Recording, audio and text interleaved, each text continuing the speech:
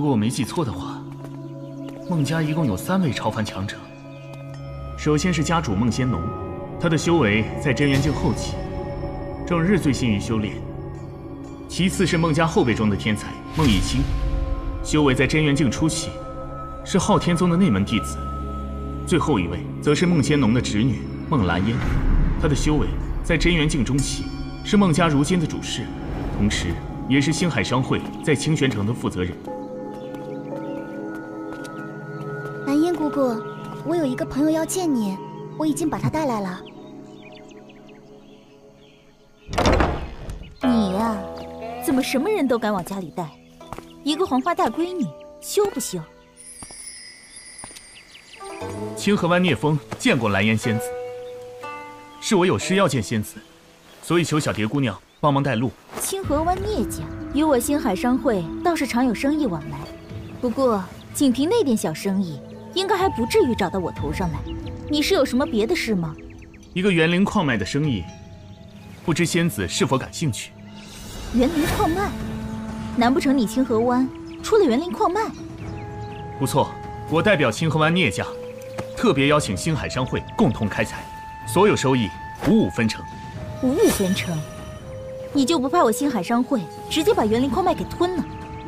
星海商会是青州府传承数百年的老牌商会，这点信誉我相信还是有的。再说，我还要跟星海商会做另一个交易，这个交易远比一个区区的园林矿脉价值更大。哦，一个小地方的凡俗武者，在我面前居然还能这般泰然自若，倒是有几分胆魄。那你倒是说说看，是什么样的交易？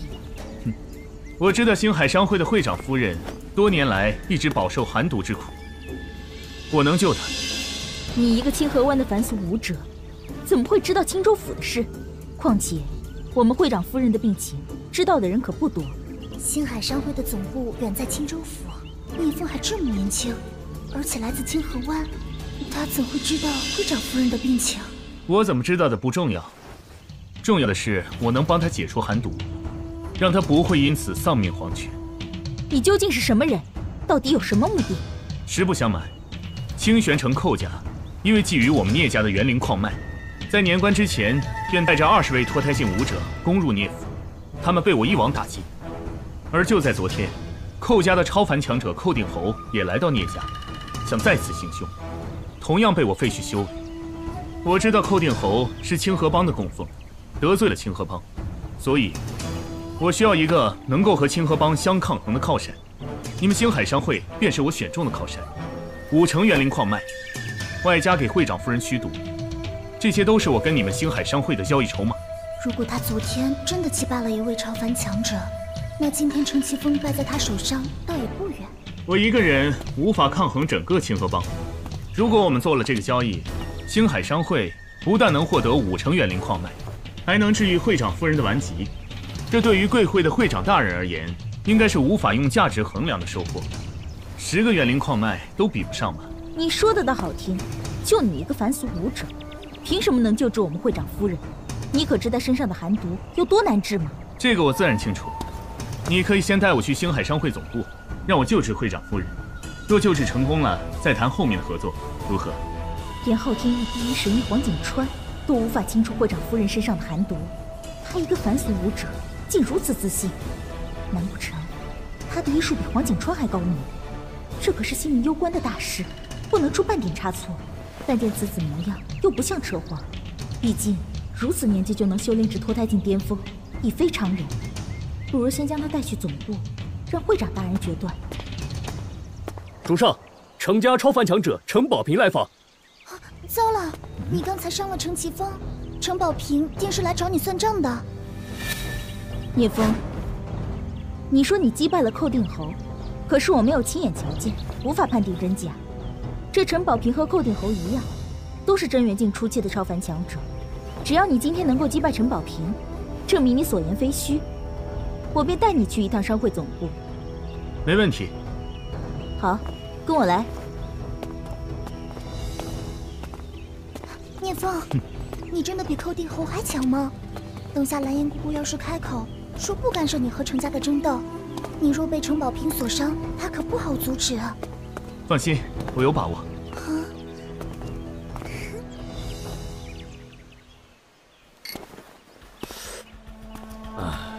陈宝平，啊，今天是什么风，把你吹到我们孟家来了？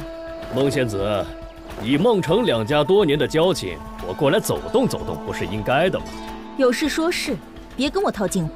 是这样，有一个年轻的脱胎境武者，刚才伤了我程家的人，听人说他来了你们孟家，所以我就来问问，他跟你们孟家是何关系？为何要对我们齐峰下毒手？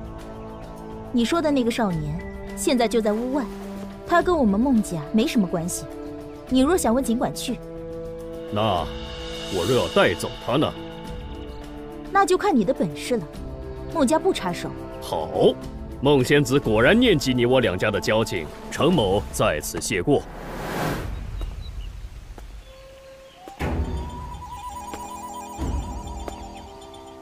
是你伤了我程家天才后辈程奇峰？是我。听说在海外火山岛上，你曾打伤程百钧、程奇才和程奇志。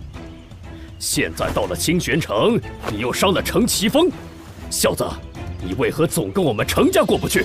到底是谁跟谁过不去？你怕是搞反了吧？你应当好好管教他们，别一天到晚没事找事，免得将来招惹了你们惹不起的人。哼，招惹不起的人？你在说你自己吗？那你倒是说说看，你究竟有何身份来历？看我程家惹不惹得起？我没什么强大的背景，也没什么特别的身份，但我聂风就是你程家惹不起的人。